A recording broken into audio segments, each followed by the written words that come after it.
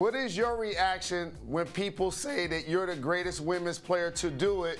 And can you give the youngsters out there a little history lesson about some of your greatest games? For example, your career high in high school. Well, my career high in high school was 105. But I will say, I did pass the ball. I did pass the ball, and I didn't play the last 2 minutes of the game. So can you imagine the damage I would have done? But look, I was one of many. I had great coaches along the way. But the main thing is win, get that W. And from a very young age, extremely competitive, didn't like to lose, and I loved to grind the game up. And most of all, I was always honing my skills. What I needed to get better in, my left hand, my right hand, a jump hook, all the things, all the tools of the game I wanted to improve on, and I was very fortunate, like I said, to play with some amazing players. Well, we're lucky enough to have a young audience, and sometimes they need to be educated to some history lessons. Just take a look at these numbers right here that this woman joining the program put up while she was playing. It's out of control when you look at this is. Look at the field goal percentage. Over 50% every single year, over 20 points every single year, and nearly double-digit rebounds every single year. It's so nice to have you on the program, Cheryl, because you blazed the trail for so many female basketball players. And now in the NBA, we have about a dozen female, women coaches in the league. When do you think we will see a head coach in the NBA that is a woman? I think it's right around the corner. There are so many tremendous female basketball coaches. I just like to call them coaches. Male, female, cat, dog, squirrel, or rat. They're a coach. And I love that it's inclusionary. Guys are respecting, and have always respected the women's game, and they respect a baller, as you guys well know. So I'm excited for the future of women's basketball. We are now clearly in front and center. The game has grown in so many different ways. Players are more talented, athletic, playing multiple positions, and they love and crave the game. And we finally are getting the exposure that we deserve. So a unique family situation, and big shout out to your parents and you guys' support group, because we got an all-time great on the program, but I was fortunate enough that your younger brother, a mentor and a big brother to me, Reggie Miller, playing with him so many years in Indiana. Now he's in the Hall of Fame. Has he ever beaten you in basketball? Oh, yeah, eventually. It was around, I believe it was my sophomore or freshman year after winning a title, and I was like, I'm a baller, who can beat me? And we were in the backyard, it was Thanksgiving, and I got served up. I remember getting past them, I'm like, same old, blow back, have him on skates, go to lay it up, and he pinned it. He pinned it, and it came, and he, brought it down. I said, let's play horse. Checkers, Monopoly, backgammon. That was it. That was it for the one-on-one. After that, I knew he was the man.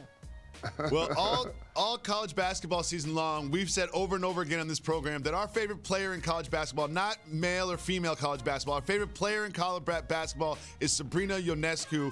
We've kept our eye on her all season long. I'm sure you have too. Yes. What do you think that she'll be able to do when she gets to the WNBA? Oh, she's going to have a tremendous future. I mean, you look at the hesitation. She has so much confidence. She's like Reggie and like Jalen. They may miss their first 10 shots, but they know they're going to make their next 15. And she leads the team. She doesn't shy away from the big moments or taking the big shot. She doesn't mind if she's, a GOAT or she's going to be a hero. And 99% of the time, she's a heroine. Cheryl, we have a very special segment on this program that we want you to join us. It is called Soft Move or Boss Move. Okay. Ball ripped up.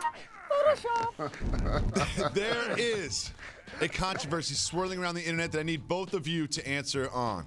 Putting sugar in your grits. Starting with you, Cheryl. Is that a soft move or a boss move? Oh, soft move. H to the no. You got to put some strawberry jam in that bad boy. Lots of butter. But sugar in cereal.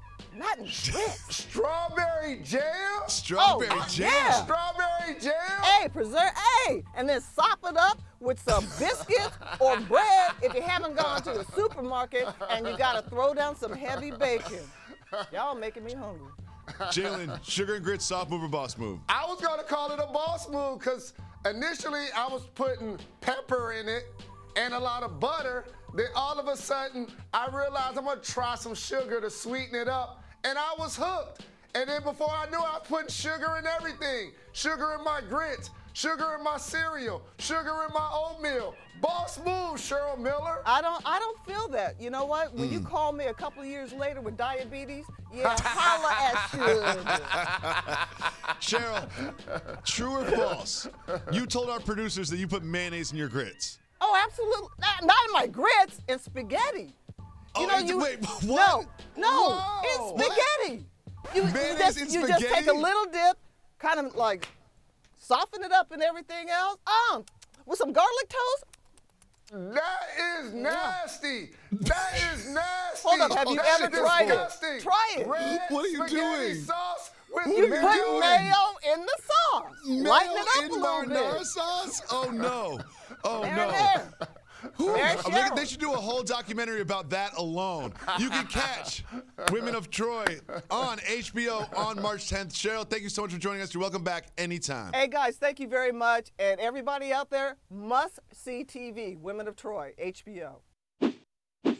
Thanks so much for watching ESPN on YouTube. For more sports analysis and highlights, download the ESPN app. And for live streaming and premium content, subscribe to ESPN+.